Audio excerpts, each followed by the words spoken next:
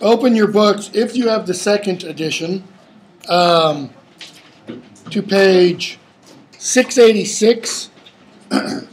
If you have the first edition, I have no idea which page you're on.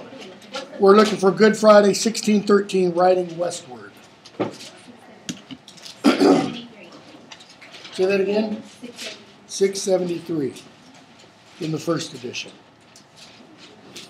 And if we have time, if we finish what I've got on the syllabus for today for Donne and Jonson, then we might go back and look at least a couple of the holy sonnets of Donne and maybe one other thing. But that's a big if. Okay, Good Friday, 1613, Riding Westward. This is one of the few poems written by Donne that we do actually know the date.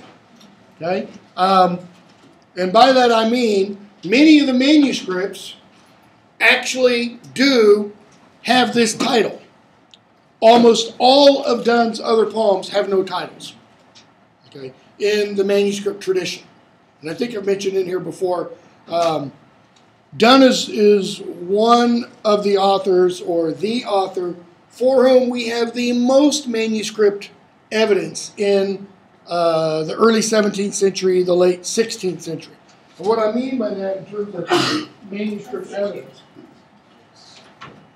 is that his roughly 210 poems that he wrote survive in over 5,000 copies. People were copying Donne left and right. Right? One of his poems, I don't think it's in here. It's one of his elegies titled The Anagram.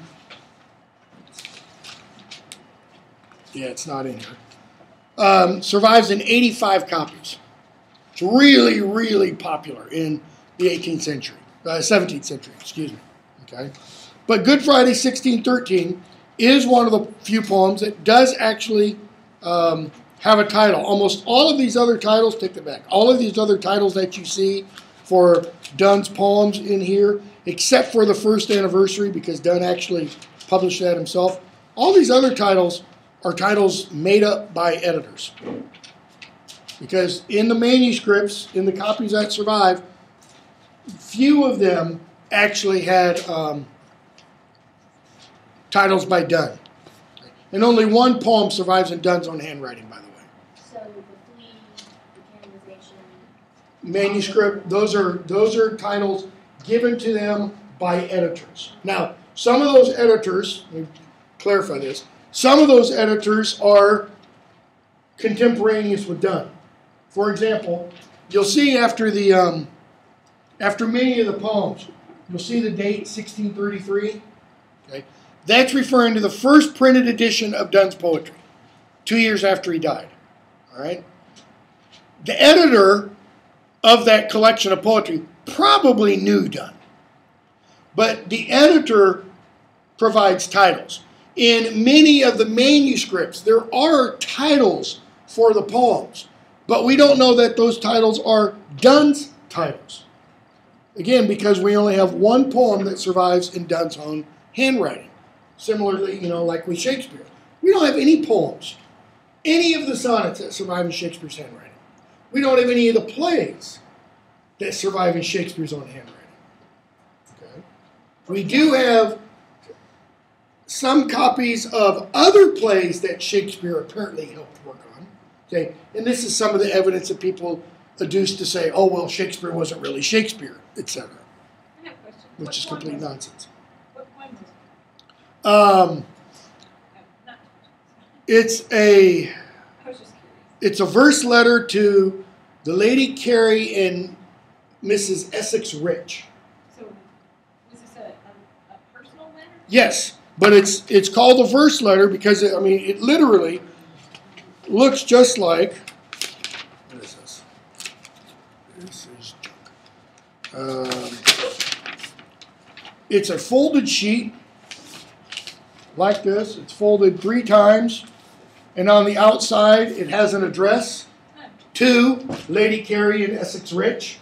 and then you open it up, and it's a poem. But it's a letter.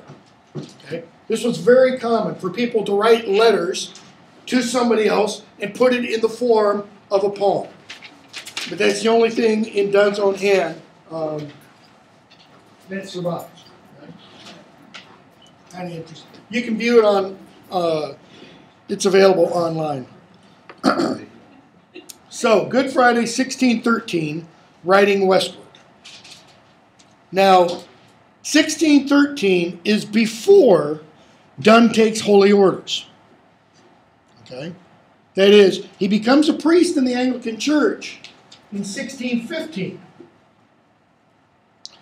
But something in between when he gets married in 1601 and, well, let's just be precise. In 1615, something changes in the way Donne views religion, God, the church, etc. Because it's still possible that as of 1601, Donne may be quasi-Catholic. Okay? He wouldn't be out and out openly Catholic because that would be dangerous when Queen Elizabeth was still alive. Okay? But by 1615, he's definitely Anglican. He belongs to the Church of England. He takes holy orders. He becomes of the Church of England. Okay?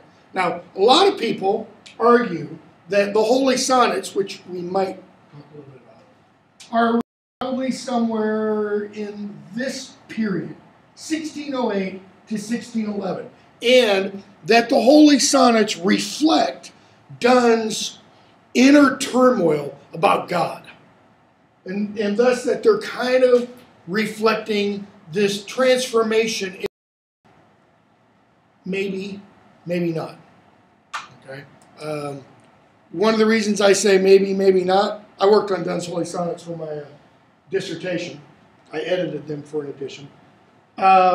Is that in the early 1590s, Donne writes Satire 3, which is in your book, which I really encourage you to read, which is all about religion. And in Satire 3, he essentially says, how do we know what is the real church? Is it the one in Geneva? That is Calvinism. Okay. Is it Luther's? Is it here in England? Or is it off in Rome?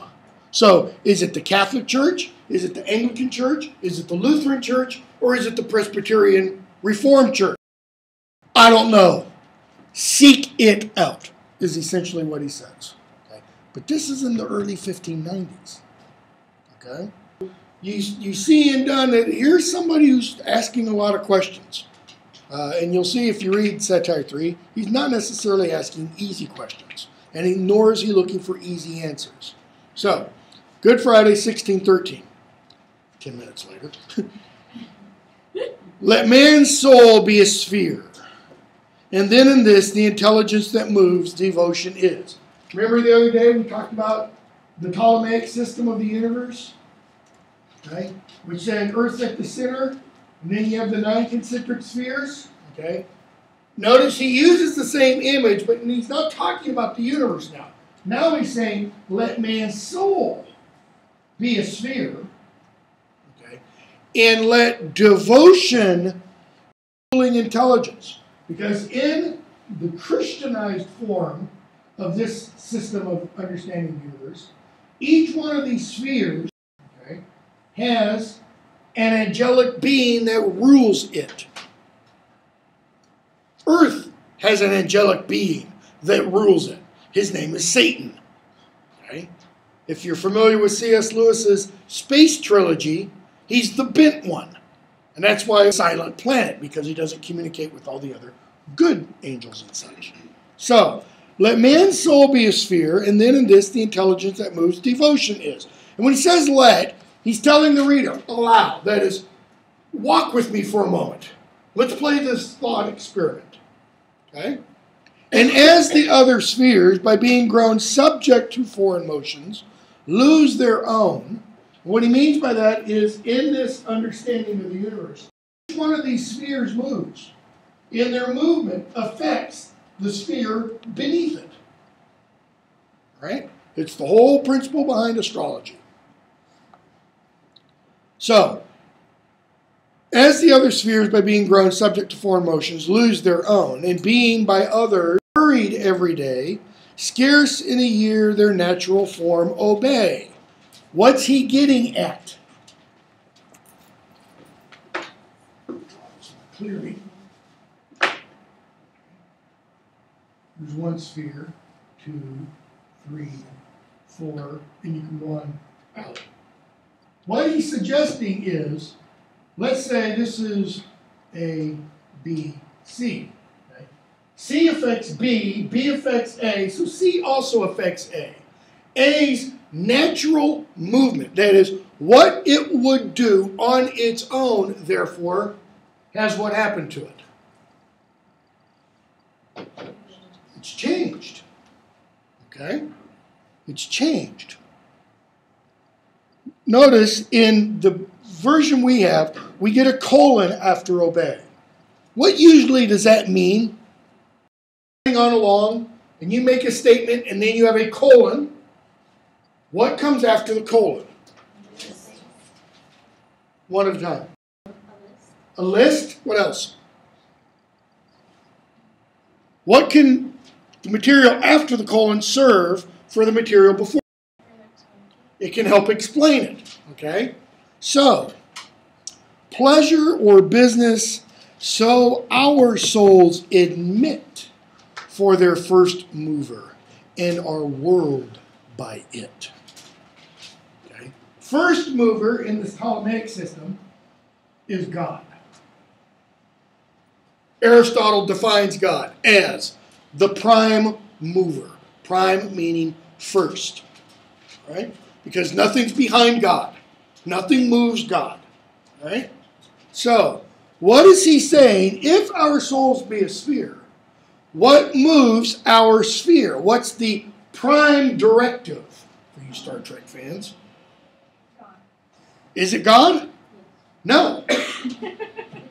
Pleasure or business, he says, is what moves us. And I'll just take a moment and think about that. Correct or incorrect?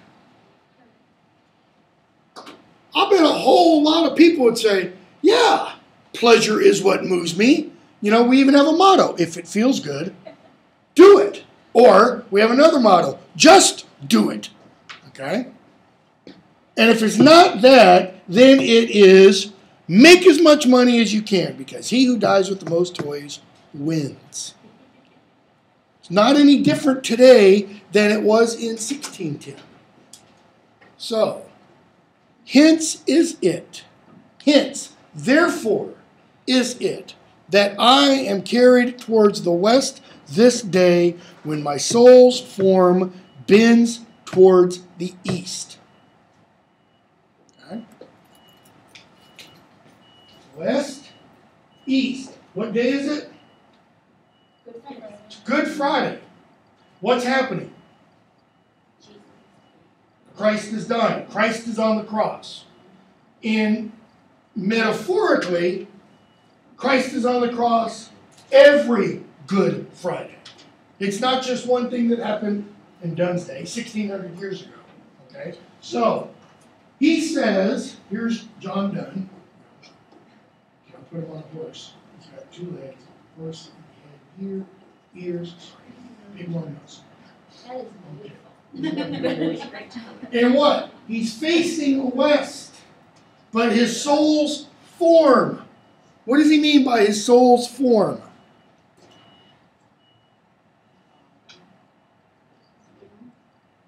His body? His will? He's using form, I think, in the Platonic sense. You guys all familiar with Plato? Not Play-Doh, Plato. Okay? 2 different things. One's squishy and malleable and you can make stuff with it, and the other one is not, obviously.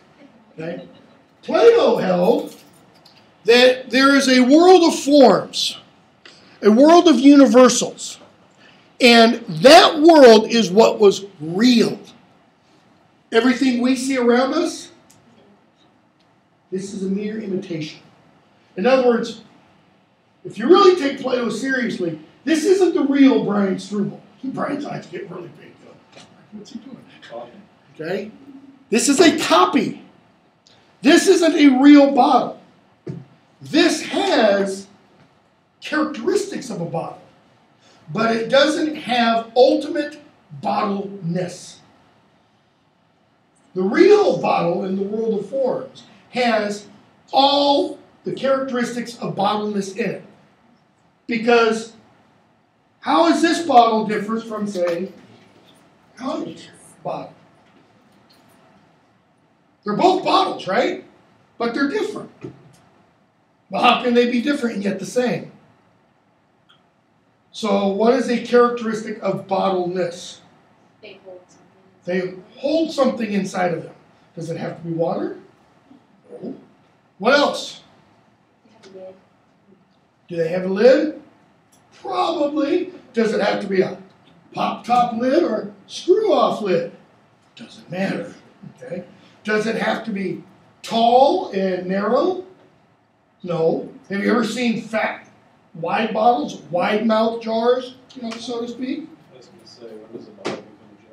When does a bottle become a jar? Man, that is an existential question that That's when it becomes jars. glass bottle, plastic bottle, environmentally good, I guess. Meanwhile, so he's heading towards the west, but his soul's form does what? Look. Why? Because his soul's form, the source of the soul, is hanging on the cross. Okay? Back up. Why is it he's heading west? Probably business. Pleasure or business. Okay? There I should see a sun by rising set, and by that setting endless day beget. There where? Not over here, here. In the east, you would see a sun by rising set. The sun rising on the cross. Okay. And in the manuscripts, in some of the manuscripts, the pun is lost on the part of the copyists because they don't write S-U-N. They write S-O-N.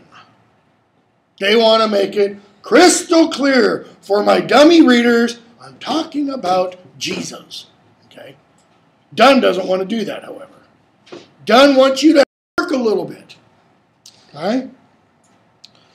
But that Christ on this cross did rise and fall, sin had eternal. Okay? Christ, the Son, if he hadn't risen and fallen on that cross, notice what he says. Sin would have made everything night. In Britain, they still use a phrase, even today, in 2013, that when somebody's getting ready to die, they're going west. They don't mean they're heading off to Cornwall. They're going west. Okay?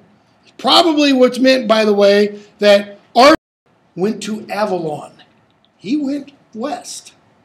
So, yet dare I almost be glad I do not see that spectacle of too much weight for me. Christ hanging on the cross. Now, bear in mind, for example, like in Greek drama, you never saw a spectacle. That is, when Oedipus puts his eyes out, or when Jocasta kills herself, happens off stage. You never see anything like that because it's too horrific. All right? Donne here is saying, I'm almost, notice, not necessarily am glad, I'm almost glad that I don't see. Why? Because he's facing westward. His back is to the cross. And he explains what that means. Face that is self-life must die. Why? Well, because God told Moses, no man can see me and live. Okay? What a death were it then to see God die. That is, if no man can see God's face, then what would it be to see God's death? Because the person hanging on the cross is both fully God, fully man. It made his own lieutenant, nature, shrink.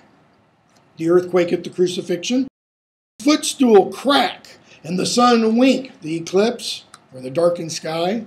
Could I behold those hands which span the poles? What does he mean, which span the poles? Okay. He does mean span these poles, but he also means north and south. You're all familiar with that image. Whether you know it or not, you've seen it. That image by Leonardo da Vinci. A naked guy standing like this, with his arms held out like that, and a circle drawn all the way around with the words, all things. All right? Could I behold those hands which span the poles and tune all spheres at once? Why do they tune all spheres at once? Because he's the first mover. He's the great sphere tuner, piano tuner of the world. Pierced with those holes, the holes in the hands, could I behold that endless height which is zenith to us? Antipodes, not antipodes, antipodes, okay? Humbled below us. What does he mean, that greatest, that zenith? God. God is so far, so high above us as anything. Is now what? Humbled below us. Right? What is meant by antipodes? The antipodes are the two poles, north and south. In the medieval conception, okay, you have the world essentially divided into three areas. Okay? You have the northern antipodes and you have the antipodes, and nobody lives in these areas. It was thought. This is the habitable zone. Okay? Nobody lives there. Go down to the South Pole. Only fools, scientists live there. So it's a play on heaven, hell, and earth. It's possible. It's more than likely, however, that this notion is what gives rise to this idea. That this is Middle Earth. Not the Tolkienian Middle Earth. The word that's used in Middle English and even Old English. Midden-yard. Okay? Middle yard. That's what that word actually means. You also see then in Norse, Midgard. Same thing. The middle earth, right? So it's the idea that there's an earth above and an earth below. That, however, isn't necessarily the antipodes. That's this idea. We're here, and then there's another realm below us, not topographically or geographically below. And then there's another realm that's above.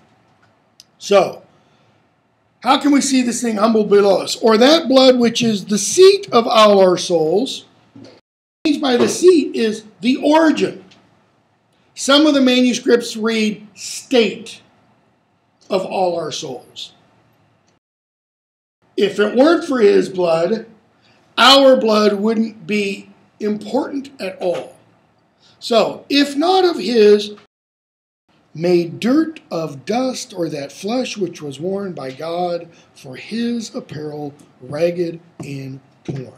Now, you have to go back to what's the verb that's governing all of this. Could I behold? Could I behold that blood of all our souls? Well, what's he mean? If I look to the cross, what does he see? Do you see the namby-pamby, pasty white, wasp Jesus hanging there with the nice little white towel around his middle area so nobody sees him naked. And he looks clean? No. Because, put yourself into the situation. He walks from Jerusalem to Golgotha, and he's carrying the cross. He stumbles so that Simon of Cyrene has to come, pick up the cross and stuff. Well, what happens when he stumbles? Falls in the dirt. We're not talking paved roads. So when he stumbles and he's all covered with sweat and blood because he's been scourged, not Mel Gibson's scourging, because nobody would live through that. Okay? But he would be beaten, he would be battered, he would be bloody. He then gets up. Now he's got all this dirt and dust, plus there's people all along the way. And they're not just standing still. So dust is being kicked up. Okay? That's what he's getting at. So he sees this blood, and it made dirt and dust. What's the difference between dirt and dust? Dirt is wet. Okay? Is it really? It's more wet than dust. It's more wet than dust. What do you really mean, however? Say it again. It's more compounded. It's more compounded. Dirt, like snow, what can you do with wet snow that you can't do with powdery snow? Powdery snow just really sucks for making a snowball. Because you throw it and it just, Good wet snow, however, you can compact to an ice ball. Okay? Dirt, you can compact and make things out of. Dust, it just stays dust, right? So, his blood, dirt, or that flesh, which was worn by God for his appearance. Put it on like we put on clothes. Ragged and torn. Crown of thorns, all that stuff. If on these things I durst not look. Why? Because he's heading west. For what reasons? Business or pleasure. Sorry, God, I'm too busy. Or, sorry, God, time to go have fun. If on these things I durst not look, on his miserable mother cast mine eye. Maybe I don't want to look at the cross because that's too much. Can I look at Mary? He's there. Who was God's partner here? Partner. Partner is a euphemism today, right? What does it mean? Today, it means significant other. Okay? Husband, wife. Mary was God's wife here. Well, not literally, but what does he mean? There'd be no person hanging on the cross were it not for Mary saying, be it done to me according to, as you have said. In other words, if Mary came and said, here's what's going to happen. The Holy Ghost is going to come upon you. You're going to conceive. The thing you're going to have will be called the ancient. No, I don't really think so. I don't really like that idea. Then it never would have happened. Okay? That's why he says, his miserable mother, who is God's partner here, and furnished thus half of that sacrifice which ransomed us. Well, which half? Top half, bottom half. Left half, right. The human half. The human half. Okay? Which ransomed. Without that, the payment couldn't be made. Okay? Those things as I ride be from mine eye. Why? Because he's facing west. They are present yet unto my memory. Not because he was physically there, but because he's learned about them. He knows about them. So as he's riding west and he's turning his back on God, he's thinking. For that which looks toward them, they are present yet unto my memory. For that, the memory, look, and thou looks towards me, O Savior. Christ is hanging there on the cross, the speaker says, and I'm riding away from you. I've turned my back to you. What does it mean when anybody turns your back to you? It's disrespect. You know, you ask somebody a question and they turn the other way. It's essentially F you. Okay? So, turning his back to God hanging on the cross, is he saying, I'm too busy for this. But thou lookst towards me as thou hangest upon the tree. I turn my back to thee. But I'm giving a reason why. To receive corrections, till thy mercies bid thee leave. What does he mean to receive corrections? Scourge me, beat me. Okay? Think me worth thine anger. Is he some kind of masochist? No. So what does he mean? Think me worth thine anger. What is the speaker suggesting? I'm not. I'm not worth God's anger. I'm not worth God's time. Maybe Brian is. Maybe Madeline is. Maybe Jacqueline. But I'm not. Okay? This is doubt on the speaker's part. Okay? Think me, punish me, burn off my rusts and my deformity. My, restore the image of you in me, so much by thy grace that thou mayst know me, and I'll turn my face. So as he's writing Wes, and this is a good image therefore, he's saying, make this what it ought to be. Make this really reflect the image of God. You do that, and then what? Turn around and face. But notice how the poem ends. Does the speaker turn around and face God? No. Why not? Because the image isn't restored. And the speaker is still somewhat in doubt. Okay, God, are you going to do this in me? Why? Because the speaker is thoroughly Calvinist. The speaker can't do anything on his own. It's the whole, using this the other day in another class, the whole Calvinist system of theology. Any of you familiar with this? Nobody? It's a flower that grows every spring. No, it's not. It's called the 5 points of Calvinism. Total depravity of man. What does that mean? It means there's nothing you can do. There's nothing in you that is not touched by sin. Okay? So, you're being Mother Teresa and helping the untouchables in Calcutta. Is sin. She's doing that because she feels guilty or something. Okay? You're helping a little old lady. You're working at a soup line or whatever. All of it touched by sin. Nothing you do is good. Or nothing you can do is out of the good of your heart. Exactly. Okay? 2, or you.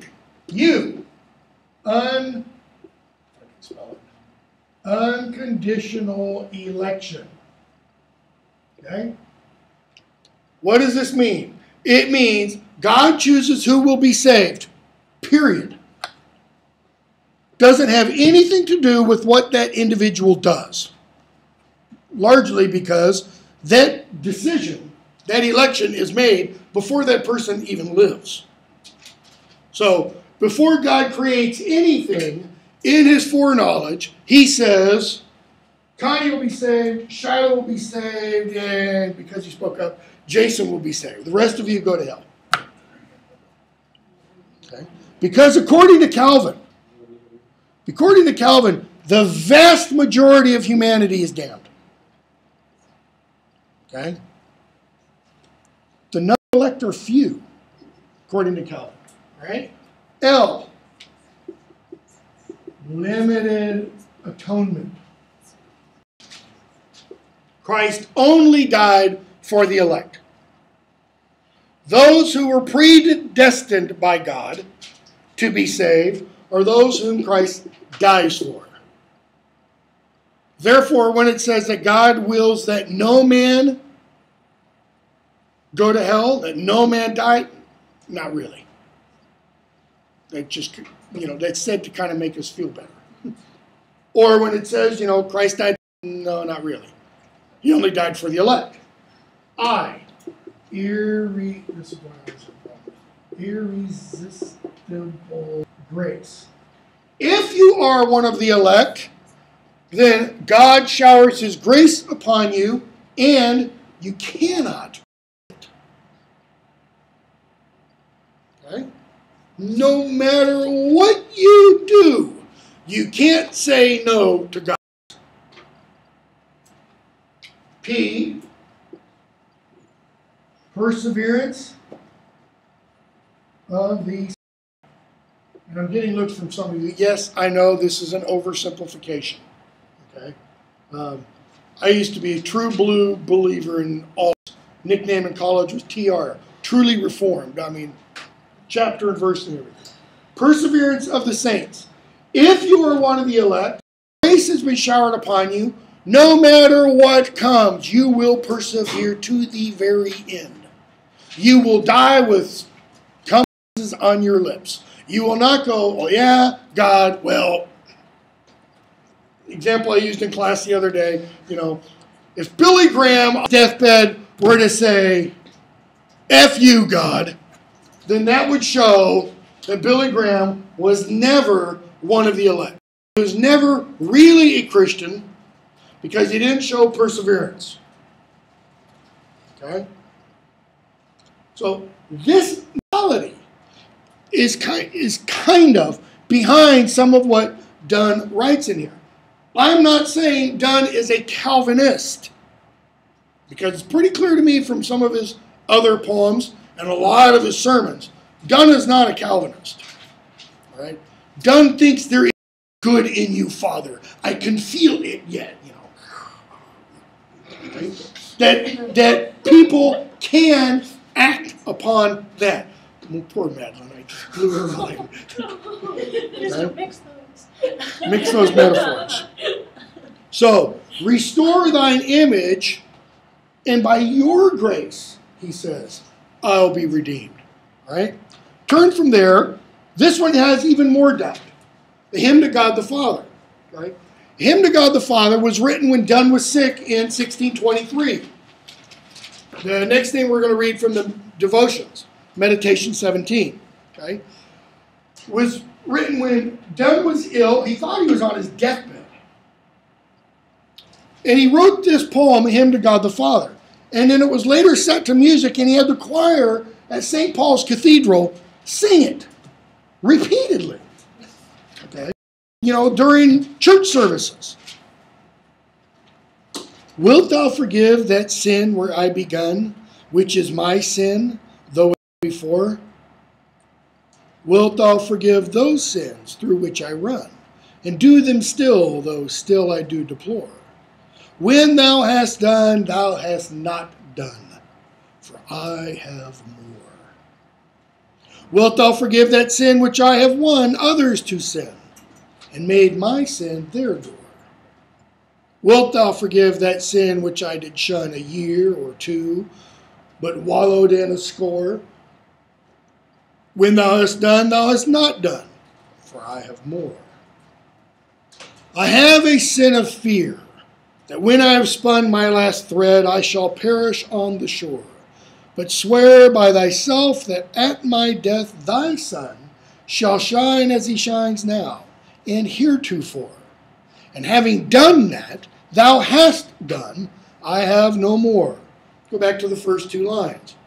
What is that sin where I begun, which is my sin, though it were done before? Original sin. Okay? Which, being a good Western Christian, okay, European Christian, Donne would be thoroughly knowledgeable about. And because of his interest in theology, because we know he read a lot of theology, he would completely know that this idea or doctrine of original sin, okay, came from St. Augustine. St. Augustine, Bishop of Hippo in the 6th century, 5th and 6th century, St. Augustine taught after Adam and Eve, everyone who is born guilty of the sin of Adam and Eve. Okay? So if any of you get married and you have a little bundle of joy, and you first look at that little bundle of joy, that little bundle of joy, according to St. Augustine, is damned to hell. Unless and until that little bundle of joy is baptized. If that child dies before baptism, that child goes to hell. All right? There's a doctrine of the medieval church. The church today no longer really teaches that. The church does teach that the child doesn't go to heaven, but it goes to a place, think Dante, 9 circles of hell. It's up there on the outermost level of hell, kind of looking to heaven. It's not so bad there. It's not hellfire, burning damnation, and such. Are you talking about the Catholic Church? Yeah. Yeah, talking about Catholicism. Okay. This all comes from St. Augustine. Now, John Calvin drank that hook, line, and sinker. Believed it all. Okay. So this informs really all of Western theology. It informs the church, it informs Protestant theology, whatever branch of Protestant, church you're in. This is part of it. Not necessarily the part about babies being damned to hell, but the idea of original sin is. That is, that we are guilty at birth. All right? That's what he's talking about. Notice, it's my sin. Why? Because I will do the same thing. According to this doctrine, this propensity to sin is ingrained. It's genetically passed on. All right? So, wilt thou forgive those sins through which I run, and do them still, though still I do deplore? That is, those sins that I still do every day, even though I don't want to. When thou hast done, that is, when you have forgiven those sins, thou hast not done. Notice the pun. When you've done that, you don't have, in several of the manuscripts, read, thou hast not done. You don't have me. Why? I've got more. Okay? Kind of like he's saying, I've just walked away from confession and I immediately, boom, sin again in my mind. So we get stanza 2. Okay, now keep in mind, when he composes this, he thinks he's dying. He thinks he's on his deathbed. Wilt thou forgive that sin which I have others to sin? No longer just some little merely personal sin, but the sin I've used to attract others to sinning also, and made my sin their door, their opening into darkness. Wilt thou forgive that sin which I did shun a year or two, but wallowed in a score? I shunned it for a little bit, but I wallowed in it. Define wallow. Like a pig in mud. Perfect example. Okay? So what kind of sin do you wallow in? Bingo. Sex. That's what it's talking about. Just complete down and out, dirty, raunchy sex. Okay? When thou hast done, thou hast not done. Why? Because I ain't given it up yet. I have a sin of fear. Fear. That when I have spun my last thread, I'll perish on the shore. What shore? On the far side of Jordan. See, that whole image of the river Jordan it's a demarcation. You don't want to die on the far side of Jordan. You want to cross over Jordan into the promised land. Okay? Moses died on the far side. Joshua and the rest of the Israelites got to come into the promised land. So notice what he says. Here's my fear. I'm not going to make it. Donne did not have what a lot of Protestant groups today call, I can never spell that word, assurance. He wasn't assured of salvation. Okay? He doubted his own salvation. So, swear by yourself that at my death thy sun shall shine as he shines now and heretofore. Okay, God, you swear to me, you promise to me that when I die will shine as he shines now and as he has shone up until now.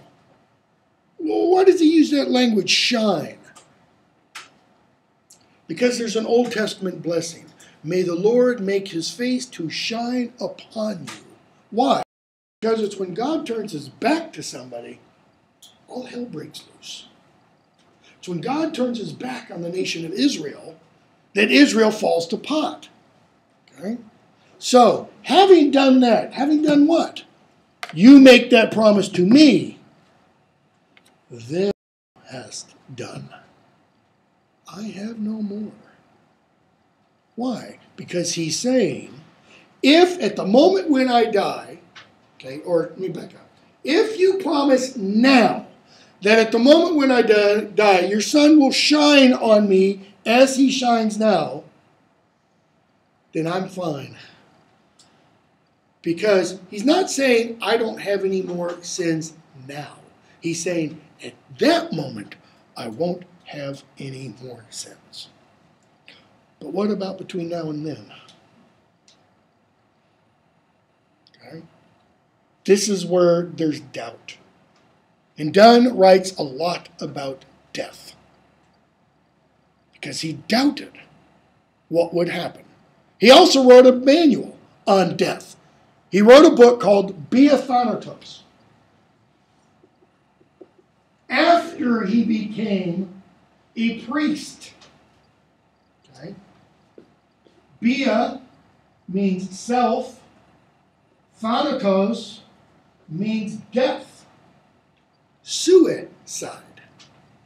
He wrote a book arguing for suicide after he became a priest. Now, most church people say, no, that's not a good thing to do. But he wrote it in Greek. A lot of people can't read Greek. Right? Sneaky little bugger. Okay, meditation 17. Now these devotions, your footnote tells you these were written during his convalescence from a dangerous illness. And they consist of 23 stations, each consisting of a meditation, an expostulation, and a concluding prayer. Okay? What we have here is the meditation from number 17. We'll probably take the rest of the period just for this one. Hope not. So, perchance he for whom this bell tolls may be so ill as that he knows not it tolls for him. And perchance I may think myself so much better than I am, as that they who are about me and see my state may have caused it to toll for me, and I know not that. A little bit of context. He's talking about this British custom of when somebody dies, you ring the church bell for them. If it's a man, you ring the bell 9 times. If it's a woman, you ring the bell 8 times. Until you'd hear boom, boom, boom, 8 or 9 times. Then there'd be a pause, and then the bell would ring again for each of the years that the person lived. So if you hear 9 bells, space, 21 bells, a 21-year-old male somewhere in the vicinity had died. Okay? And what he's talking about here is at this time in late 1623, early 1624, London, okay, around, and a lot of people were dying. And so he's convalescing and he hears the bell ringing and says, maybe the person for whom the bell is ringing doesn't know that it's ringing.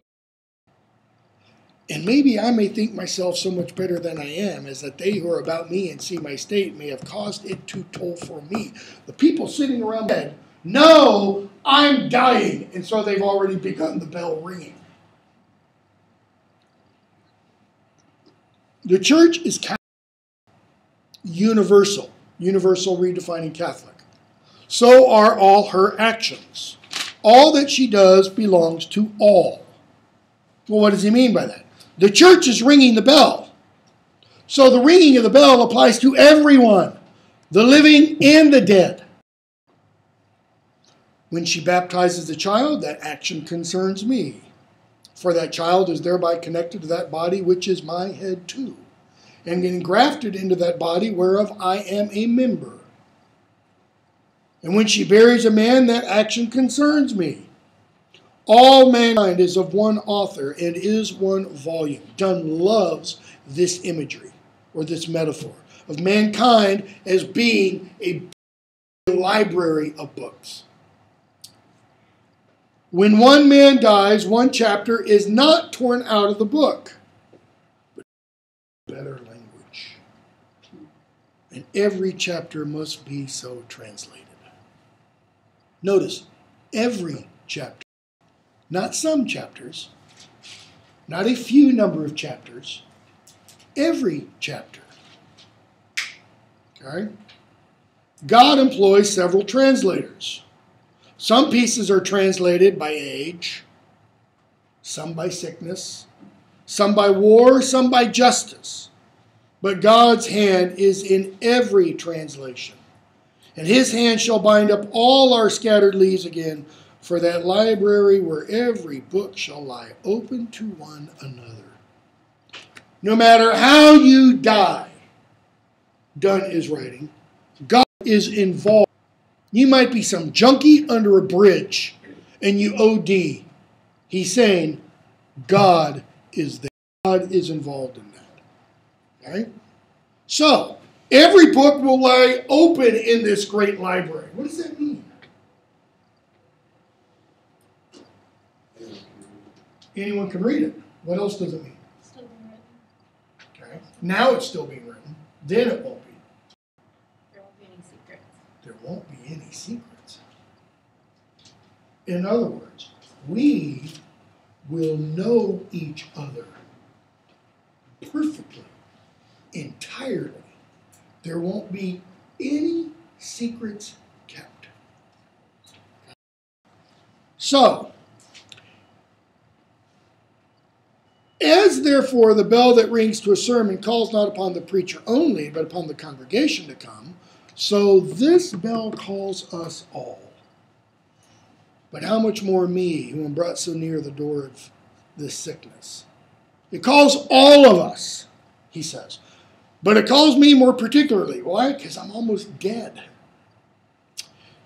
There was a contention as far as a suit in which both piety and dignity, religion and estimation were mingled. Which of the religious orders should ring to prayers first in the morning? And it was determined, they should ring first that rose earliest. If we understand aright the dignity of this bell, that is, the significance of this bell that tolls for our evening prayer, we would be glad to make it ours by rising early. Okay? Notice what he's saying the bell is doing that is now ringing for somebody who's died. It's the bell ringing, telling the parishioners, it's time to come to Vespers. Getting ready to start the service. And so he says, if we really understood the dignity of what this bell means, we would get up early in the morning. Why? To be ready. The bell doth toll for him that thinks it doth. And though it intermit again, that is, it pauses, yet from that minute that occasion wrought upon him, he is united to God. The bell doth ring for him that doth think it doth. What does that mean? If you take the significance of that bell ringing, okay, and you apply it to yourself, then he says, the bell is ringing for you. And what has that done? It is you. Because if you take the significance of the bell, what's the bell saying? Death, death, death, death. And it makes you think of God.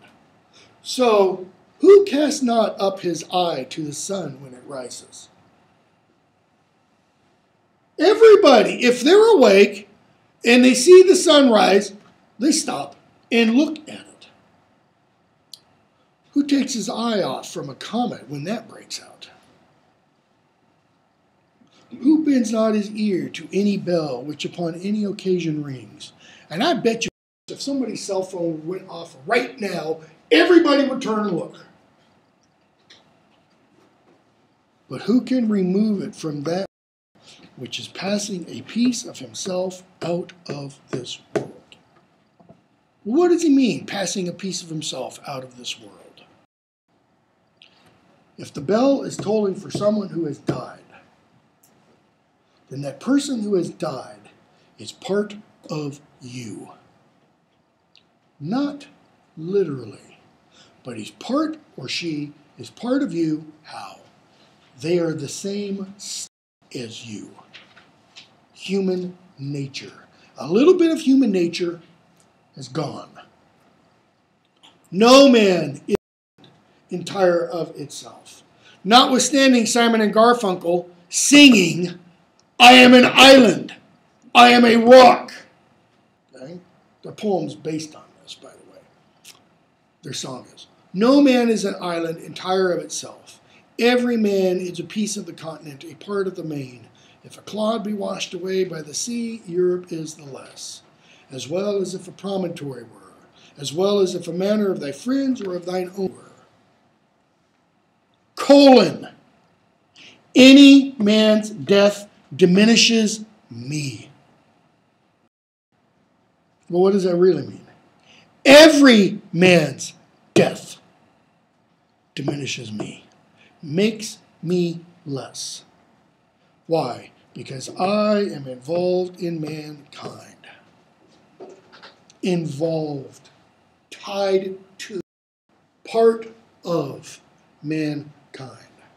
Therefore, never sin to know for whom the bells tolls. It tolls for thee. It might be John Smith on the next street over who has actually just died. But Donne says, don't ask whether the bell is tolling for John Smith. Because if John Smith has died, then a little bit of you has died. A little bit of me has died. This is why Jacob Marley, when he comes to Scrooge, and he's talking, and Scrooge says, man, you are... Jacob Marley rattles his chains and says what? Chains that hold you down. Mankind was my business. Because what did he think about mankind during his life? Screw him. He was there for one reason, to make money. Okay? Neither can we call it of misery or borrowing of misery, as though we were not miserable enough of ourselves, but must fetch in more from the next house and taking upon us the neighbors. It's almost like he's saying, don't tell me I'm being all morbid and everything, trying to create misery where there isn't any. He says, no. It were an excusable covetousness if we did. Why? Affliction is a treasure. Okay, pause for a moment. How many of you think affliction is a treasure? I'm standing up here teaching, and my stomach is just all tied up in knots for some reason, and painful. Okay? Does that mean I'm going, oh yeah, this is a treasure, this is really good? No, I'm thinking, I would really rather not be here. What does he mean, affliction is a treasure? Think of the guy, Jeff Bowman, at the Boston Marathon, that iconic picture of the guy being rushed away in the wheelchair with no lower legs. Okay? You think he's thinking today, well, this is the best thing in the world that could have happened to me. I'm so rich because I no longer have legs below the knees. So what does he mean? I'm just saying it's so rich. Okay. Affliction is a treasure, and scarce any man hath enough of it. Well, think of the Richard family, whose 8-year-old son, Martin, got blown to bits by the bomb. You think they don't have enough affliction? If a man carry treasure in bullion or a wedge of gold and have none coined into current money, not defray him as he travels. Tribulation is treasure in the nature of it. That is, tribulation bullion in the nature of it. But it is not current money in the use of it. If you go to Walmart and you want to buy something and you walk in with a block of gold, how are they going to enter that in the register? Yeah, I mean, if I were at the checkout, I'd say, yeah, you can buy that, just hand it over. I'd be out the door, you know. Okay? So what do you have to do? You have to turn the treasure into currency. It has to be minted, in other words. So how do we do that? Except we get nearer and nearer our home, heaven, by it. That is, we get nearer and nearer to heaven. How? Through affliction. Another man may be sick too, and sick to death. And this affliction may lie in his bowels, in a mine. Wish he hadn't used that word, bowels. And be of no use to him. But this bell, ding, ding, ding, that tells me of his affliction, digs out and applies that gold to me. How does it apply it? Because it makes Donne think. John Smith may be over there dying, but John Smith may not be aware of it. And John Smith may be kicking and screaming and railing against God. But me, John Donne, I know it's preparing me. It's helping me to get ready to meet my Maker. If by this consideration of another's danger I take mine own into contemplation, and so secure myself by making my recourse to my God, who is our only security. Because what do people place a lot of security in? Bank accounts, their money. Okay? And yet, do we know, can happen to bank accounts. Think, the Great Depression. Think even 2008 if you want. What can happen to all those great stock portfolios? It's merely electronic money. It's money. The Lord giveth and the Lord taketh away. Boom, boom. Okay? Whoever that Lord is, J.P. Morgan, Citi. Makes him thankful for what he does have, and that's how it makes you rich. Like other people's suffering. No, the tribulation reminds him that he is dying, that he too will die. So it helps prepare him for death. And the preparation is the turning of the tribulation, the bullion, into $100 bills. And the $100 bills, the preparation, the being ready for death, the securing myself to God, the language he uses there. Okay? Okay, go to Ben Jonson, who is just before Donne, if I remember right. And I've only got 3 things by Jonson.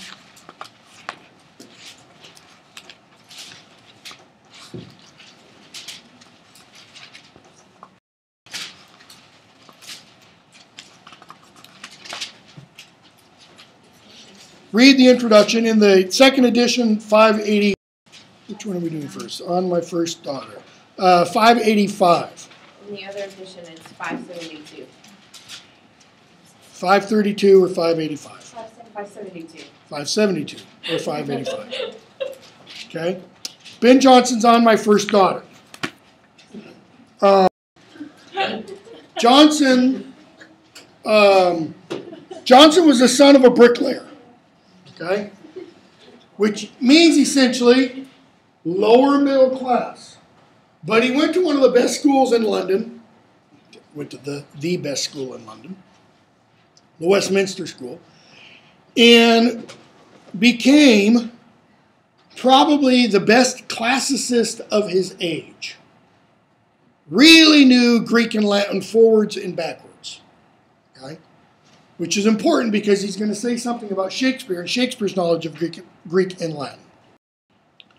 But this poem he's writing about his daughter, about her death. Here lies to each her parents' ruth, Mary the daughter of their youth. Yet all heaven's gifts being heaven's due, it makes the father less to rue. At 6 months in she parted hence with safety of her innocence, whose soul heaven's queen, whose name she bears, in comfort of her mother's tears, hath placed amongst her virgin train. Where, while that severed doth remain, this grave partakes the fleshly birth, which cover lightly gentle earth. So how old was little Mary when she died? 6 months.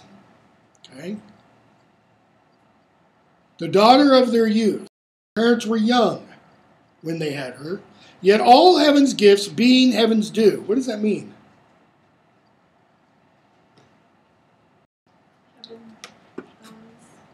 Heaven owns them. Job, the passage I alluded to earlier, says, when word comes to him that his children are wiped out, they're all dead. The Lord giveth, the Lord taketh away, blessed be the name of the Lord. Sometimes I know how Job felt when he said that, when I kind of wish my kids would just... Okay? Heaven's gifts, heaven's due. What kind of gifts are heaven's gifts? Think of that word that we saw in Old English. It's not a permanent gift. Okay? So Mary wasn't a permanent gift. It makes the father less to rue. That is, less to sorrow. At 6 months in, she parted hence with safety of her innocence. Why? Jonson was a Catholic. Yeah. Okay? She was baptized. Why else? Even in Catholic doctrine, you're baptized and everything, usually within a few days after birth.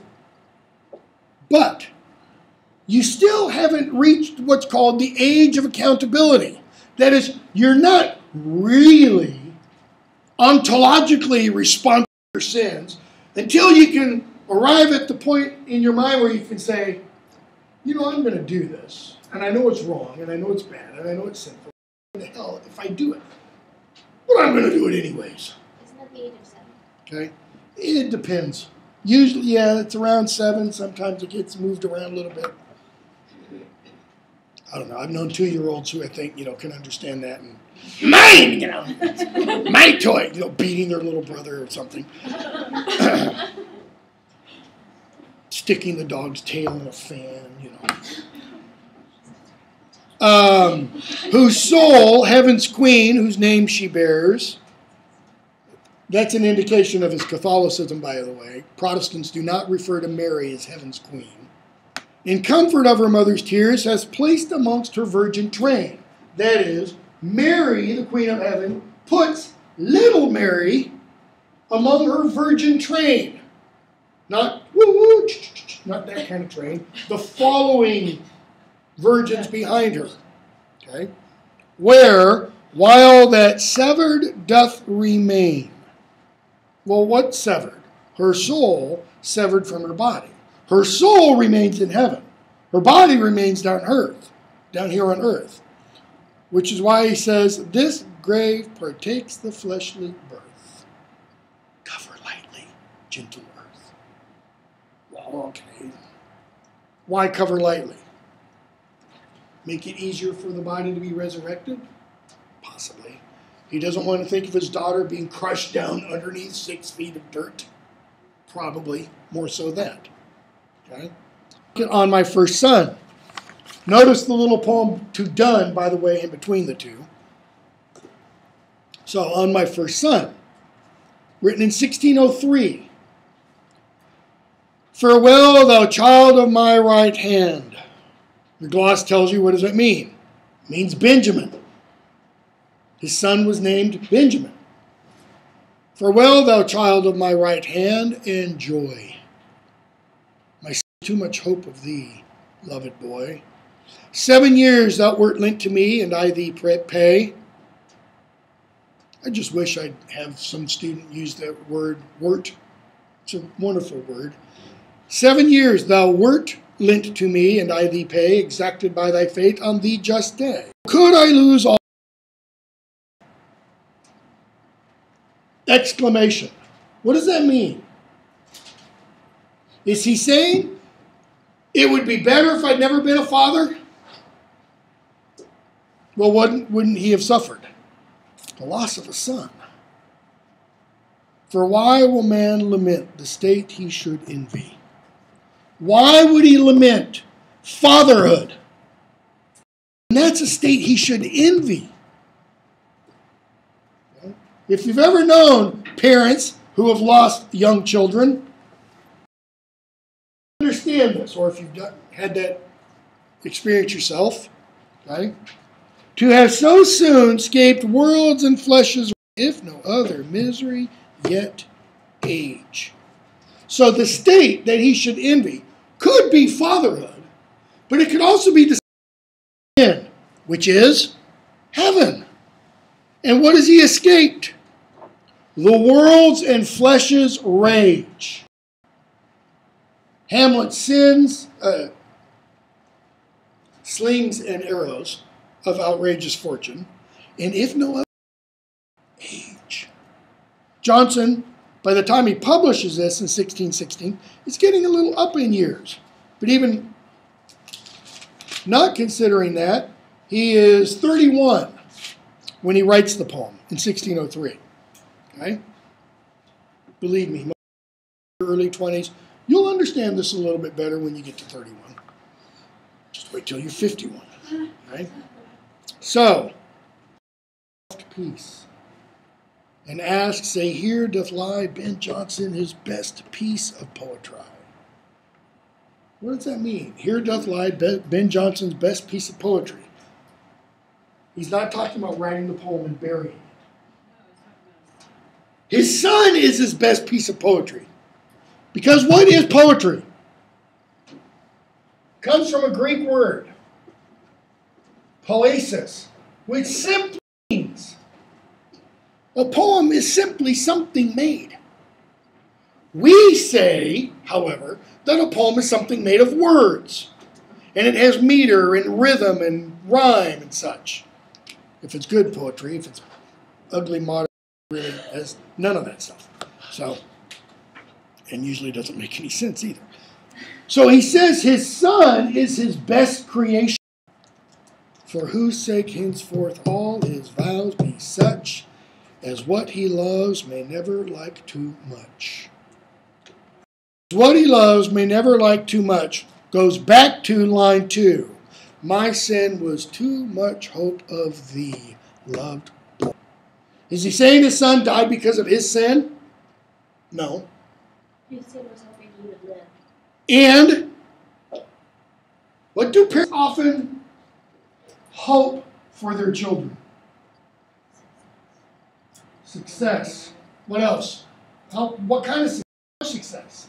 Following their better than they had themselves. Better than what they had themselves. As I said, Jonson was the son of a bricklayer. No matter what he did in his life, he could never escape that. He wanted to not be the son of a bricklayer. He wanted his son to be the son of Ben Jonson, the playwright, the author, writer. Okay? Huge difference. Okay? Huge difference. So what he's saying is, I put so much hope in you. As if God then were to say, putting your hope in the wrong person. Okay? Now, go from there to page 589 in mine, to the memory of my beloved, the author, Mr. William Shakespeare, and what he hath left us. This is printed in folio, which was published in 1623. Okay. It's the first collected edition of Shakespeare's plays. Notice, Jonson writes this big, long poem for Shakespeare. Jonson was a contemporary of Shakespeare's. They were not only contemporaries, they were, what's the word? Competitors. Competitor play. And all you have to do is read any play by Shakespeare and read any play by Jonson's, and you see why more people go and see Shakespeare's plays today and not Jonson's. Probably wouldn't have written this, knowing what little I know of Jonson, if Shakespeare hadn't really written the plays. But he does write this. Now, since we're running out of time, about the first 20 lines of this, first 18 lines of this, are essentially prologue. They're not really what Jonson wants to say. What Jonson really wants to say begins actually at line 17. So I'm going to skip the early part. Soul of the age. What does he mean by that? Well, the age is a sphere, and Shakespeare is the guiding intelligence.